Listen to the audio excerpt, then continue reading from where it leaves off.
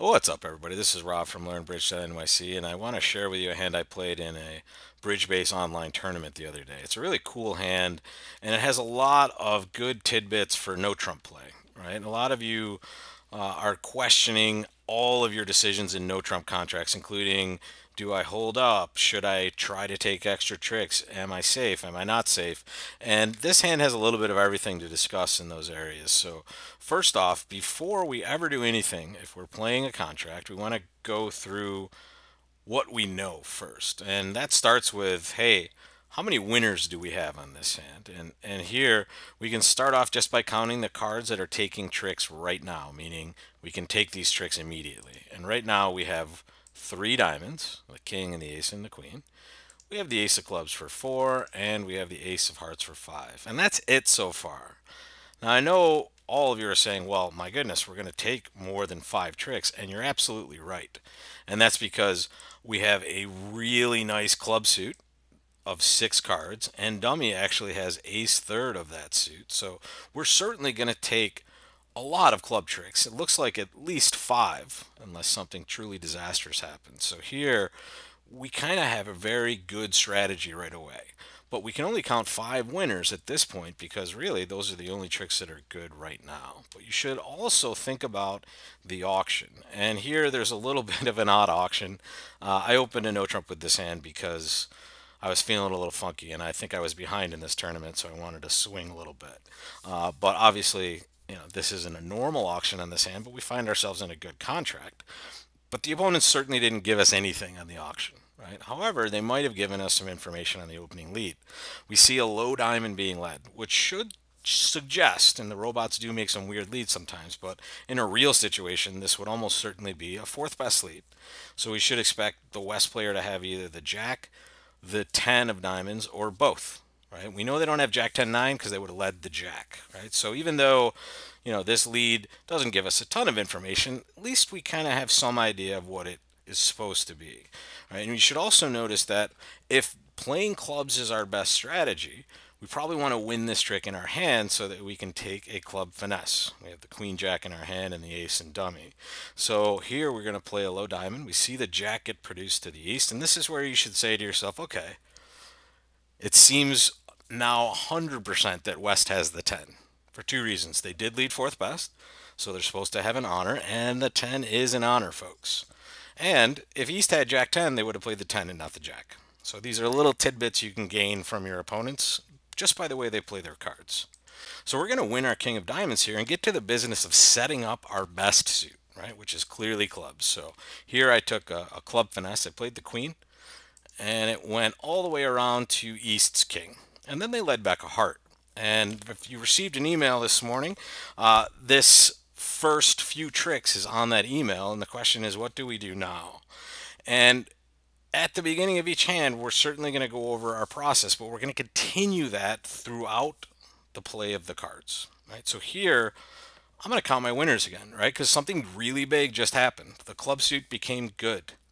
So now I can count all of my winners. I already took one trick at the beginning, and I have five extra clubs, so that's six total. I still have two diamond tricks, that's eight total. And I have the ace of hearts, that's nine. So do I just rip off nine tricks here and call it a day? And the answer sometimes is yes, right? If you're in danger of the opponents running a suit on you, right? If they've set up a long suit of their own, you would certainly not risk doing anything but playing the ace here. However, take a look at this hand. We're not in any danger at all. And we only have nine tricks so far, right? If we take all of our tricks right now, we're only taking nine. It looks like we can at least do somewhat better, especially considering that if we play the 10 and it loses, the right person is going to be on lead for us, right? They can't actually lead through the heart suit again, and we have a spade trick that we might be able to set up. So here, you should always be playing low because you're not in any danger, and really if you ripped off all your tricks right now, you would only have nine, right? If you had 12 tricks right now, clearly you would take the ace of hearts, right? So that's why it's helpful to continually count your winners and see if you can afford to go mining for extra tricks. So here's where I play the 10 of hearts, and the robot takes it with the king. And now they lead another heart. So boom, I've taken one extra trick already. So here's why I go through the process again. I know this seems repetitive, but it's very important to know what to do next. So I've gained a trick and I've also lost an extra trick. Right? So right now I have two tricks and the opponents have two tricks. Let's count the winners again. That Jack of Hearts has now become good. So on top of the two tricks I have already, I now have five more club tricks. That's a total of seven. I have the Jack of Hearts for eight, and I have the Ace Queen of Diamonds for 10 total tricks. And right now, I've only lost two tricks so far. Right? So at this point, I can actually take 10 total tricks, and that would be for making four. Okay? If I try to set up an extra trick, spades for instance, I'm going to lose a trick in that wash unless for some reason they foolishly duck the ace of spades. Okay, so I can make four by playing a spade, or I can make four by running all of my tricks. Take a second, which do you think is better? So for those of you that have had long suits run against you before, you should know that playing all of your clubs first is usually going to be the best course of action because now the opponents have to choose what to throw away. And the only thing we really know so far is that our left-hand opponent started with four diamonds. At least that's very likely based on the carding we've seen so far. So what we're going to be watching for specifically here is if the West player throws a diamond or more than one diamond, because now that little five of diamonds in the dummy, this tiny little card here, could become our 12th trick. But also, if the opponents make a mistake and throw some good spades away, now we're going to have the opportunity to actually take a trick in spades instead of diamonds. But we can't do this unless we start running our clubs. And this is a cool little spot here. We know we lost two tricks already, and we can take 10 total. So you can give up a trick and not take any chance to take 11. Or you can try to put some pressure on the opponents, which is exactly what we're about to do. And what we're really hoping for is that our left-hand opponent has both the ace of spades and the long diamond suit. And if they have to get down to a certain number of cards to hold, they might be in some trouble. So we're just going to watch their hand. So I'm going to run the clubs here, and we see lefty pitch two spades.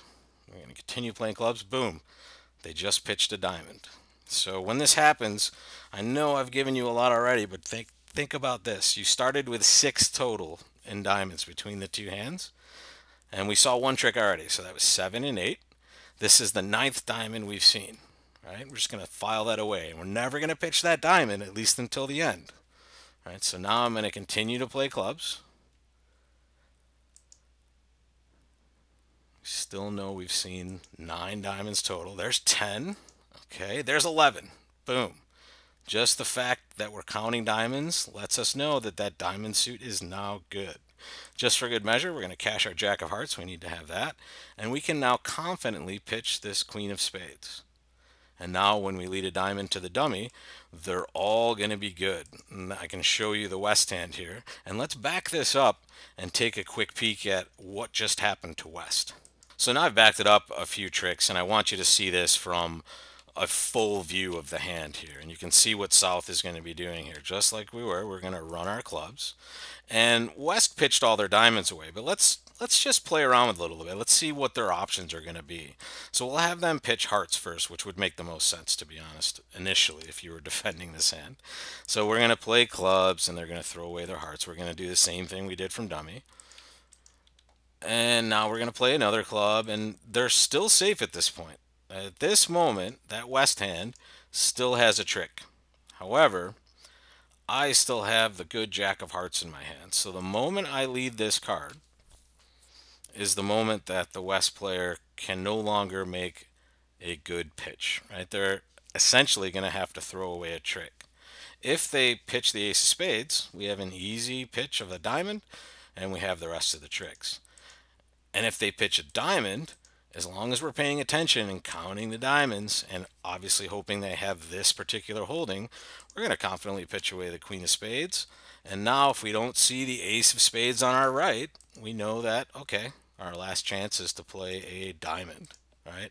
So we're going to get to this naturally, but this is what's called a squeeze. We've seen this before in some of the videos, and this just happens kind of naturally when the opponents didn't take the best opportunity to take all their tricks early. You can see that West could have cashed their ace of spades at any point, but they gave us a chance. It's kind of the essence of every good bridge game. If you can convert as many of your opponent's mistakes into good scores, you're doing well, right? But you have to know to take advantage of them, right? And the best way to do it on a lot of these no trump hands is to make sure you have a solid understanding of your winners and what your other options are, right? Whenever you have a long suit, folks, and a chance for extra tricks, running that suit is hardly ever going to be bad for you, right?